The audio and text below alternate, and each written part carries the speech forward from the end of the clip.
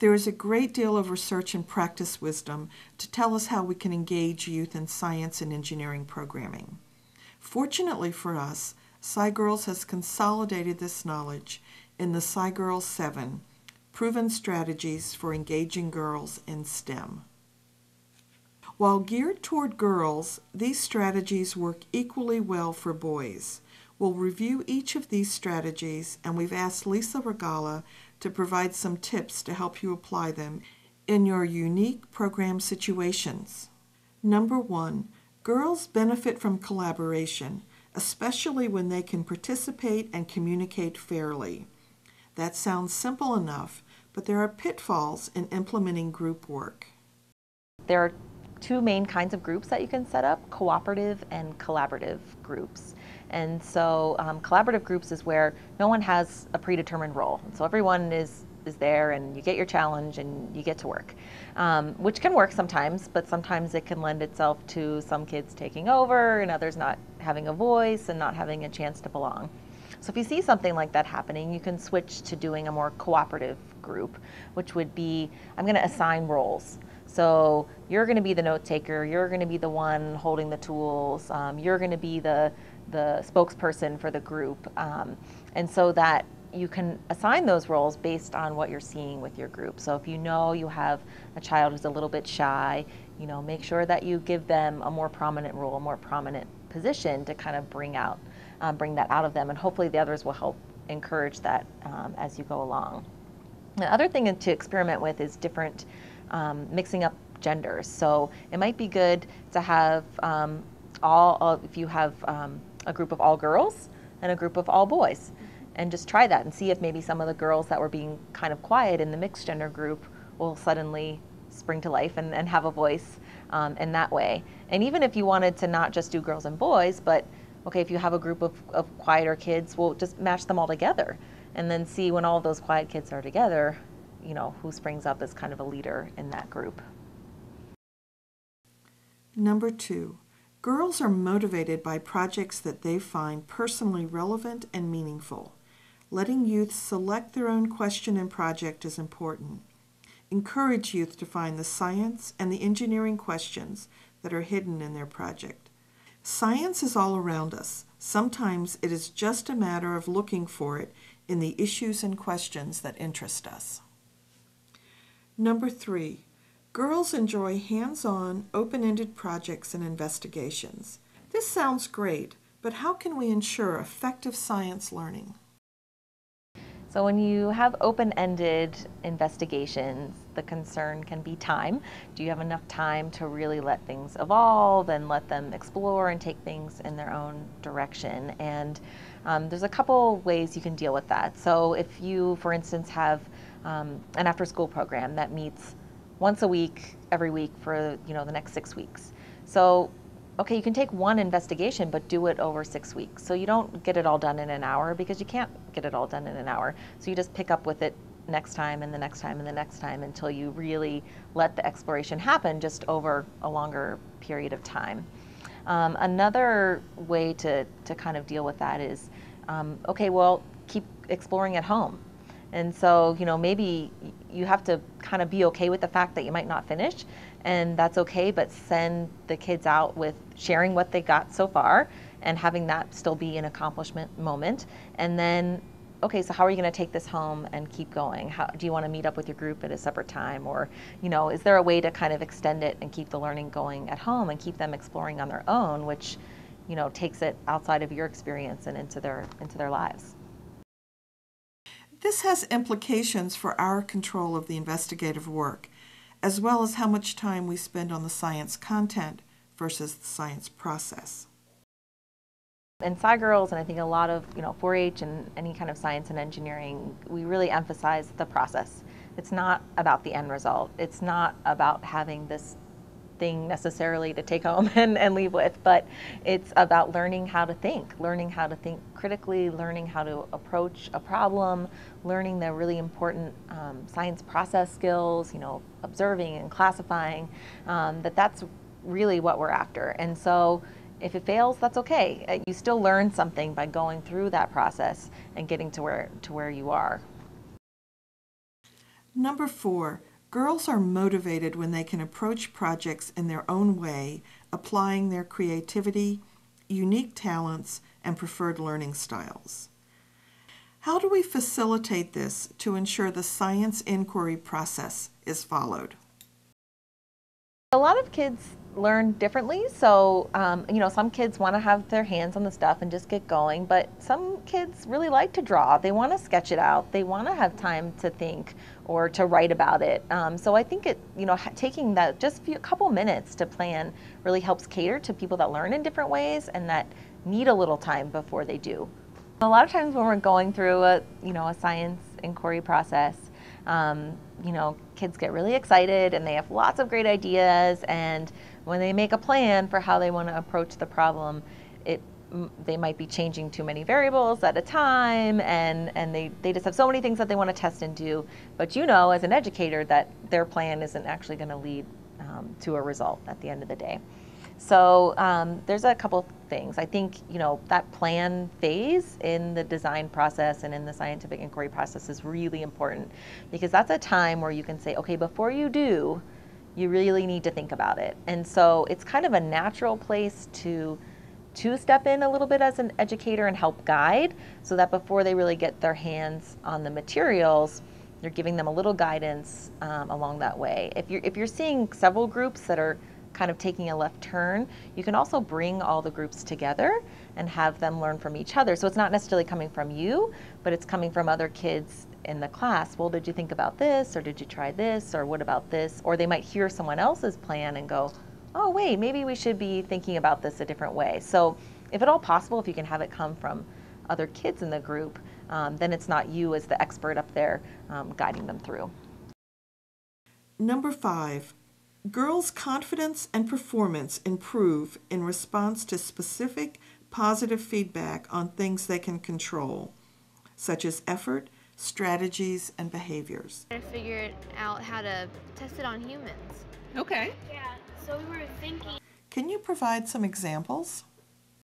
It's so important to keep giving positive reinforcement and really to give that specific feedback on things that they did well. Maybe they were really great at communicating with their team members, or they were great at sketching their design, or they made a great plan, or they thought out of the box for their design, so that they really feel encouraged and supported in what they did accomplish, even if their prototype maybe didn't work as they planned.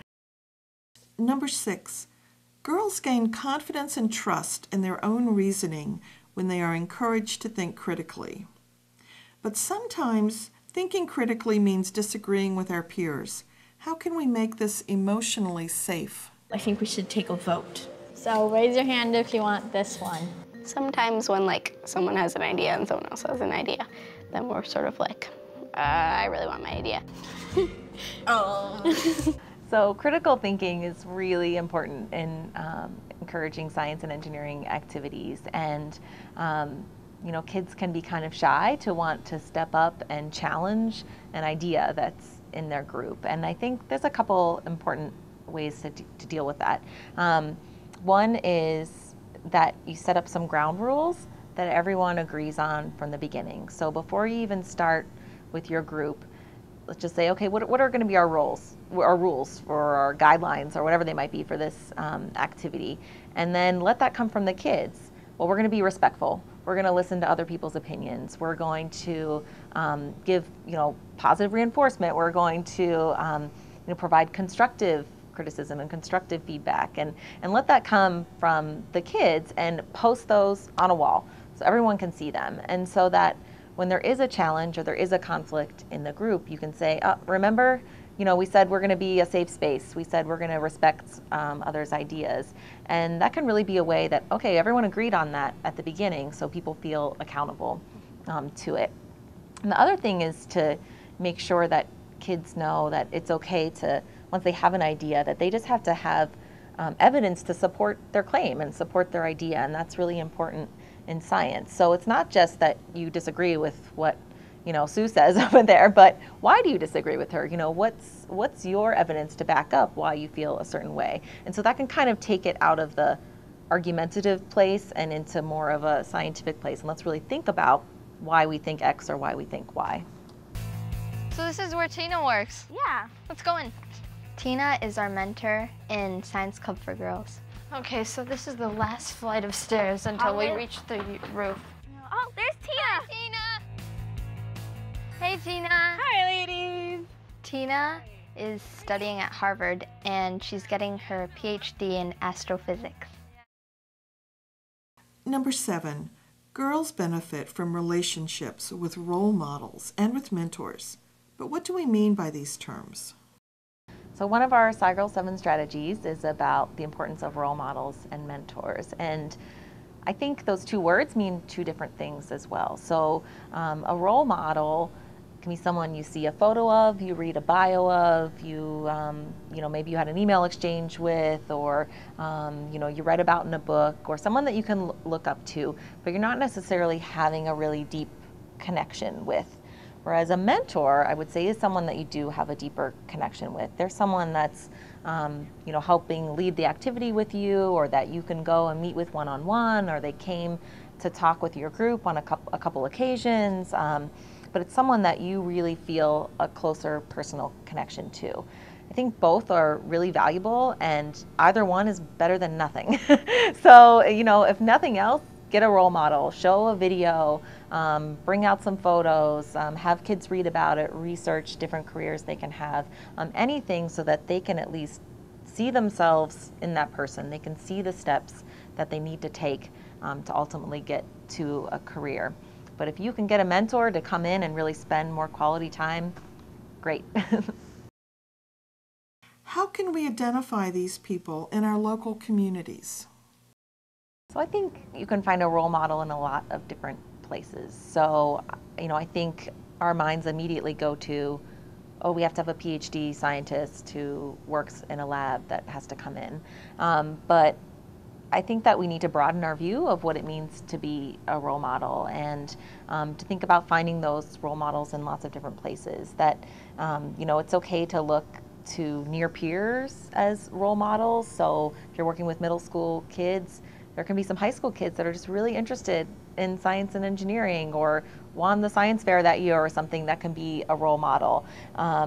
If you've got parents or volunteers that are just really passionate about science, maybe they're amateur astronomers in their backyard. I mean, that's great. It still shows how science and engineering is a part of our lives, how it's important, how no matter what you do and what career you choose, taking these classes in science and engineering is going to prepare you for life. It's going to teach you a way to think.